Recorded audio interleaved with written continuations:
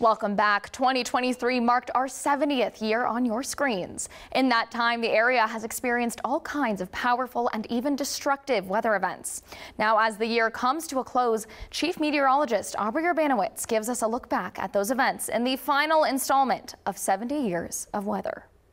We're continuing our series on 70 years of weather since WHSV aired in 1953. And tonight, we start with a deadly tornado in 1990. Over the decades, our viewing area has experienced dozens of tornadoes. But the tornado that struck Augusta Springs in May of 1990, it's the only deadly tornado in our recorded history. There's no warning of any kind. We were about 2 to 3 years away from having the Doppler radar. That tornado tore a path of destruction from Augusta Springs to Swope. 10 people were injured and 2 were killed. A reminder that tornadoes do happen in the mountains. In 1993, a massive blizzard in March, but 1996 is one of the wettest years on record, and it started with a January blizzard. Melting snow and heavy rain led to widespread flooding, and then the rain didn't stop.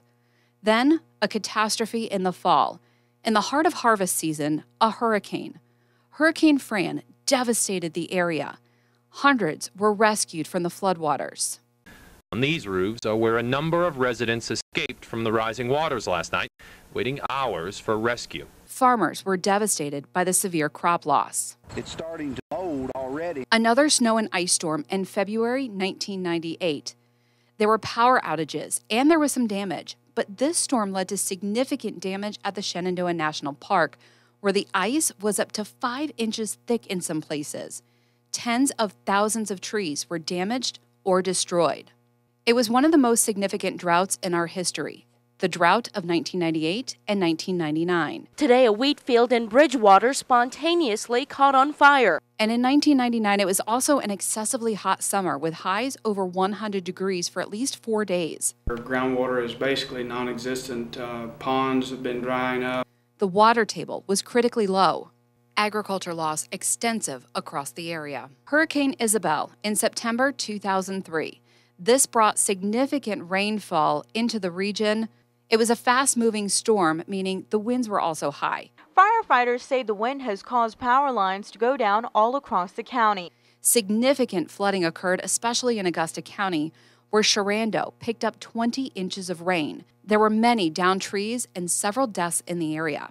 One of the snowiest winters in history, and this all started with a snowstorm in December 2009, followed by multiple snowstorms into February of 2010. The weight of the snow just too much for many roofs. Awful. It just devastating us. An extremely rare occurrence. The end of April 2011, one of the biggest tornado outbreaks in the history of the country. In our area, 5 tornadoes in the overnight hours between midnight and 4 a.m. We really don't know where to start, but we appreciate everybody's offering to help. One of those tornadoes traveled 33 miles between Rockingham and Shenandoah counties. Thankfully, there were only 2 injuries. You could hear the trees breaking, just like something was just coming through like a bulldozer, just pushing them down. Later that year, another rare event, the Great Virginia Earthquake, August 23, 2011, a 5.8 magnitude earthquake centered in Mineral, Virginia.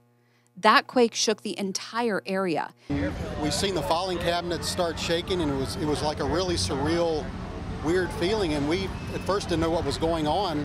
Damage was thankfully minor, but it's an event that many still talk about. Another rare event that same year, the October snow. Just before Halloween, on October 29, 2011, it was a heavy wet snow that blanketed the area. Because of the leaves still on the trees, this led to many large branches that were downed and thousands of power outages in this early season snow.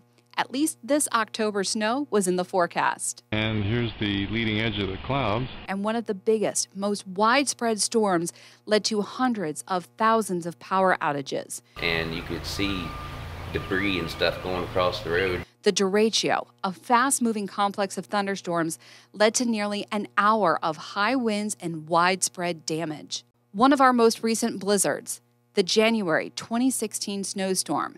This was the biggest snow event of the season, and this storm dropped 2 to 3 feet of snow across the area. The rain of 2018. It started in May and didn't stop for the rest of the year. Numerous rounds of thunderstorms led to flooding throughout the summer. Into the fall, Hurricane Florence led to river flooding across the area. 2018 was the third wettest year on record. And from a flood to the ongoing drought, one of the worst droughts in our area and the most significant since at least 2010. The Shenandoah River nearing the record low stage this summer in 2023. And right now, that drought continues. All that means at the end of the year is just less money left for the farmer. For more information on past weather events and archive footage from WHSV, or if you would like to share your historical photos, head over to the weather section of WHSV.com.